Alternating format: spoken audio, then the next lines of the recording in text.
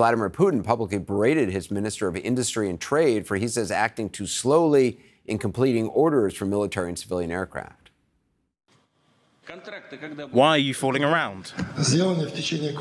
It will be ready during this quarter based on the funds available under the budget. I want all of this to be done within a month. We will try to do our best. No. Do not try to do your best. Please get it done in a month, no later.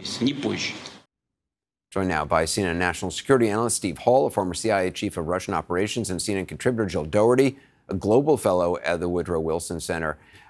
Steve, it's interesting to see Vladimir Putin saying that. I mean, one, I would not want to be on the receiving end of that from any boss, let alone Vladimir Putin. But it's also clear Vladimir Putin wants to be seen as being tough on, on this bureaucrat. Yeah, Anderson, this is obviously nothing but show and showmanship. I mean, Putin has done this before. He does it with oligarchs occasionally, where he sort of upgrades and downgrades them publicly. There's, of course, any number of ways that Putin could have done this privately, which would be sort of more in the Western tradition, where you sit down, a subordinate who's not performing well. But this is all for show. He wants to show that in the case of the war going badly, it's not his fault, and that he's taking very, very strong measures against those whose fault it is. And my assessment is that'll play pretty well domestically with Russians who believe that to be the case. They always think the leader of the country is sort of above all of this, and he just needs to lean on his people a little better. So I think it's for them, and I think it'll play pretty well. Jill, do you agree this is public performance? Oh, there's no question. And remember, at the beginning of the war, he did basically the same thing in a shocking event when he really excoriated, humiliated the head of SVR intelligence, Mr. Sergei Naryshkin. He did the very same thing. I mean, and with a smirk on his face. So this is, as Steve was saying, this is classic Putin.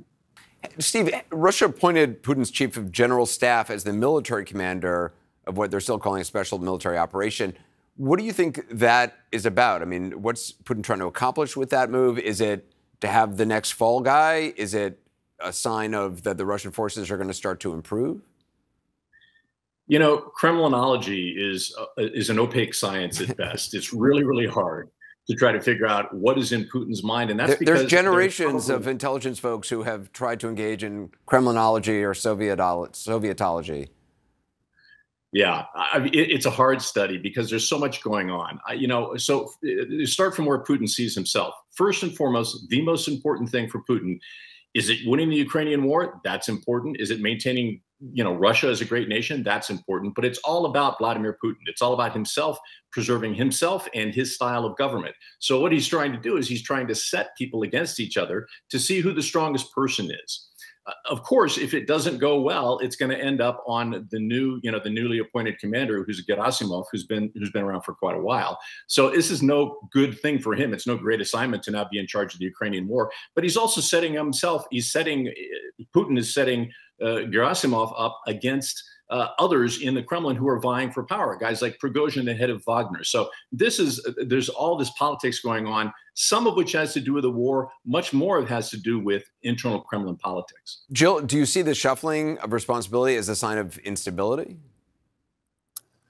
I think it's a sign of frustration by President Putin that the war isn't going well.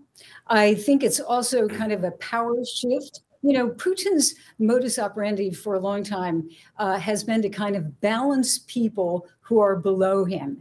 And they may have very different viewpoints. I mean, look at what we were just talking about, this fight between Prigozhin, the head of that private military contractor group, the Wagner group, and he is in direct verbal fight with the defense ministry. He is claiming credit for his guys taking Soledar.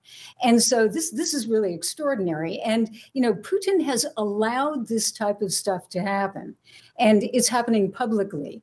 But in the old days, you would say, well, he won't let that go on for too long. But right now, we're not quite sure. I mean, can he hold it together? Is Prigozhin really, really getting powerful? You know, what's happening to the military? So there are a lot of questions, I think, that deal with Putin's ability to control the situation. Yeah, Jill Dougherty, Steve Hall, it's fascinating. I appreciate it. Thank you.